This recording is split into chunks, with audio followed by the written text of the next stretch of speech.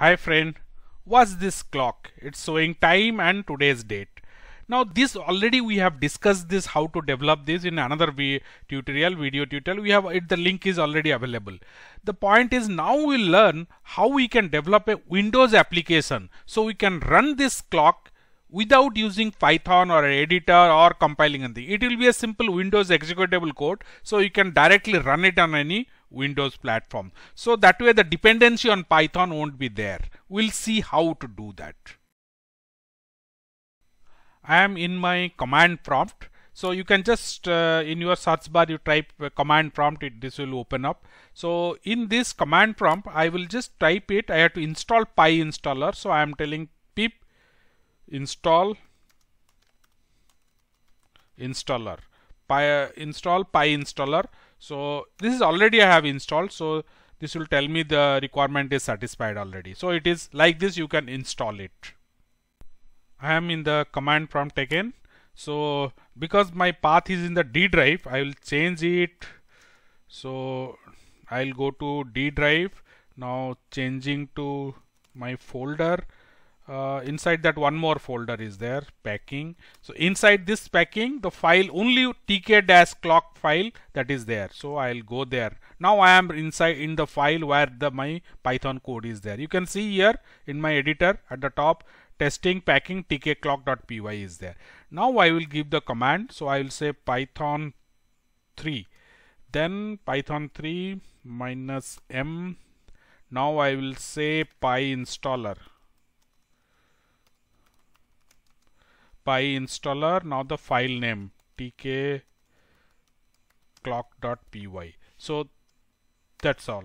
Now let's see what this does. Now it is collecting all the information. It will create the file for me, and once it is completed, it will tell successfully created.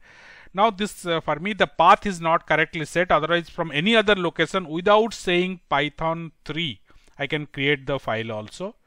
So its library is collecting and creating the executable code. Once it is completed, it will give the message successfully completed. So we can go and check in our directory. So fine. So last line you just read it, completed successfully, and it has come out of it. Now let's see in our directory. We are inside our packing directory. This was the source code. This is the only file we placed it here. Now rest everything was created. So let's go to the distribution directory. Inside that tkclock. Now this folder you can distribute also. Come down. Here is the application. Now this is the exe file, application file. I am just double clicking this. See this is the clock. So this is real changing time and showing me. So this is how we have we can create an application of it. We'll move to another one where we'll be creating by keeping a SQLite database also. We'll see that next.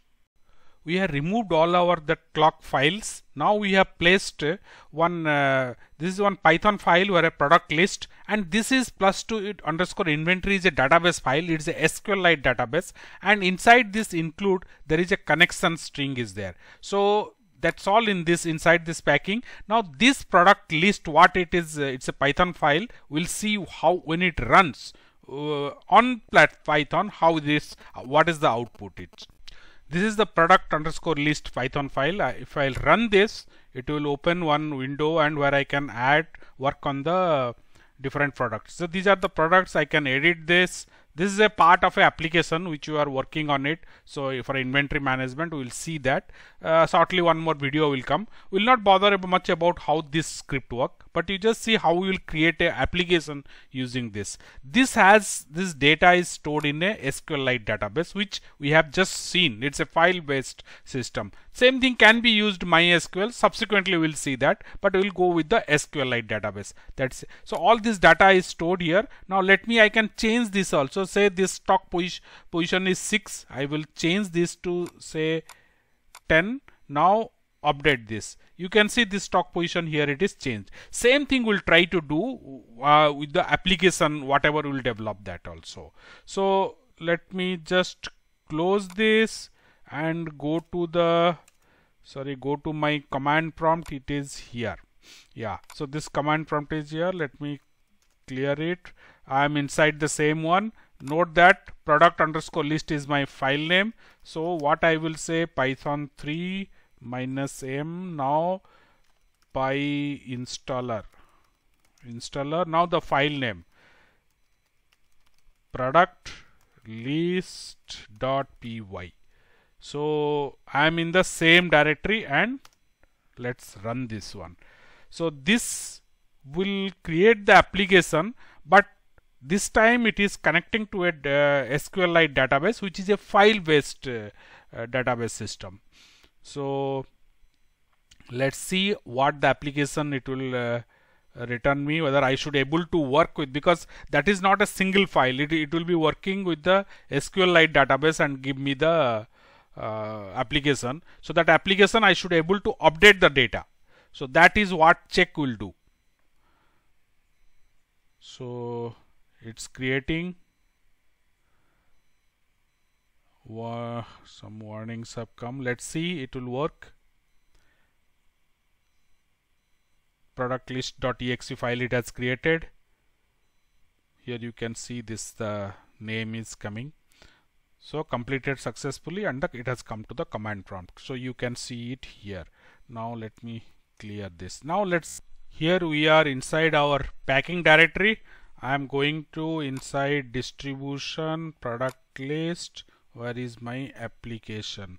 My application is here, product list is there. So let's run this and see, will it work? Yeah, this has opened up my application. Now you can see this, this is what we have done it through Python. So now let me change this one, the second one, 7.4. Now Apple best quality. Now here I am writing, I can edit this also.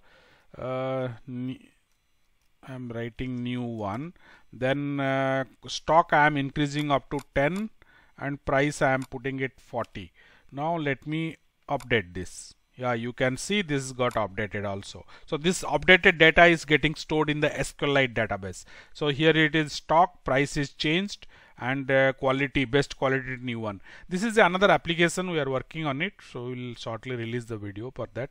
So this is whatever product I can select, I can edit it, and this application comes along with the SQLite database. So the data also we can, in our application we can store it.